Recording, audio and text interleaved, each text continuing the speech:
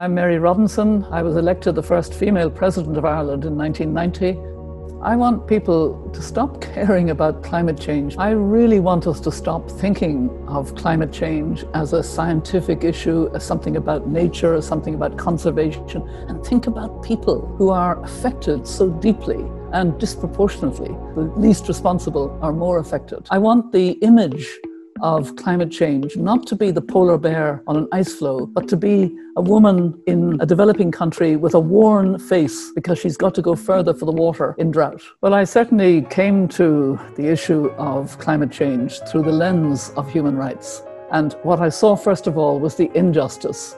And over time, I've refined that to being at least 5 layers of injustice, which make it so important that we have a climate justice approach. And the first layer was the one that I began with when I had finished my 5 years as UN High Commissioner for Human Rights and was working in African countries on the rights that really matter if you don't have them. Rights to food and water and health and education. You know, in Europe and in the United States, we weren't seeing the impacts of climate change particularly, but absolutely in African countries. It was changing for the worse. They kept saying to me, we don't know when to sow. When we sow, we get flooding that destroys our harvest, or we get long periods of drought followed by flash flooding. Climate change affects disproportionately the poorest countries, the poorest communities, and the small island developing states who are least responsible for the problem. The second layer is within that, the impact disproportionately on women, because women still have to put food on the table. They have to go further in drought for the water and the firewood. The third injustice is the one that children have been striking about, the intergenerational injustice, that we're not providing a safe world for them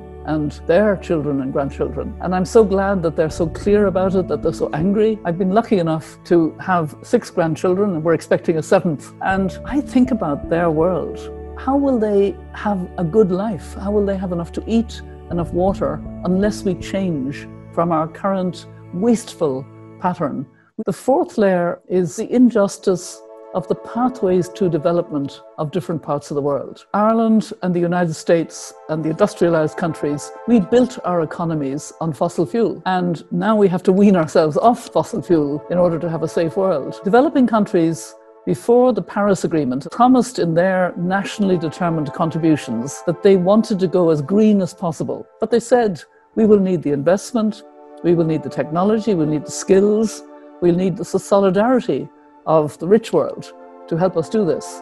And actually we haven't stepped up. And the 5th layer is the one that I came to probably latest, but now I think possibly is the most important of all. And that is the injustice to nature herself.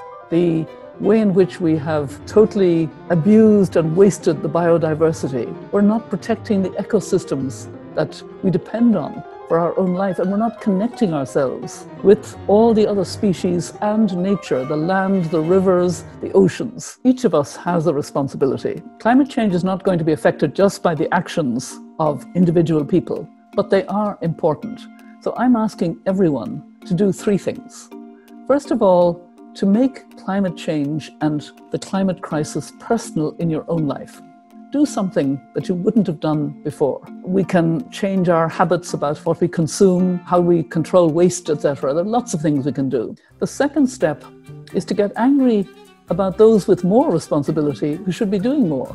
And that is governments. Everyone can affect that by voting, by using their voice to urge that those with responsibility do more.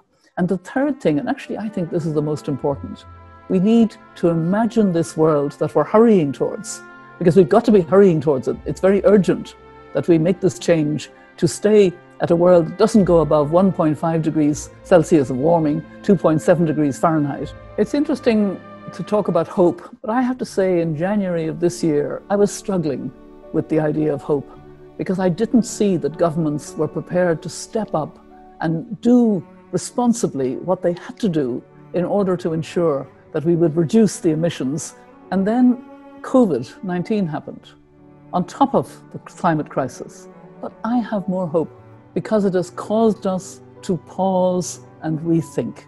Apart from the high offices that I've had the honor to hold, I also have written a book of stories about climate justice because stories, I think, bring empathy. It's called Climate Justice, Hope, Resilience, and the Fight for a Sustainable Future. And I've also done something that I hadn't expected to do. I've become involved in a podcast, and we interview women from different parts of the world with great diversity, women of colour, young women, Indigenous women. We get their voices out so that they will be heard.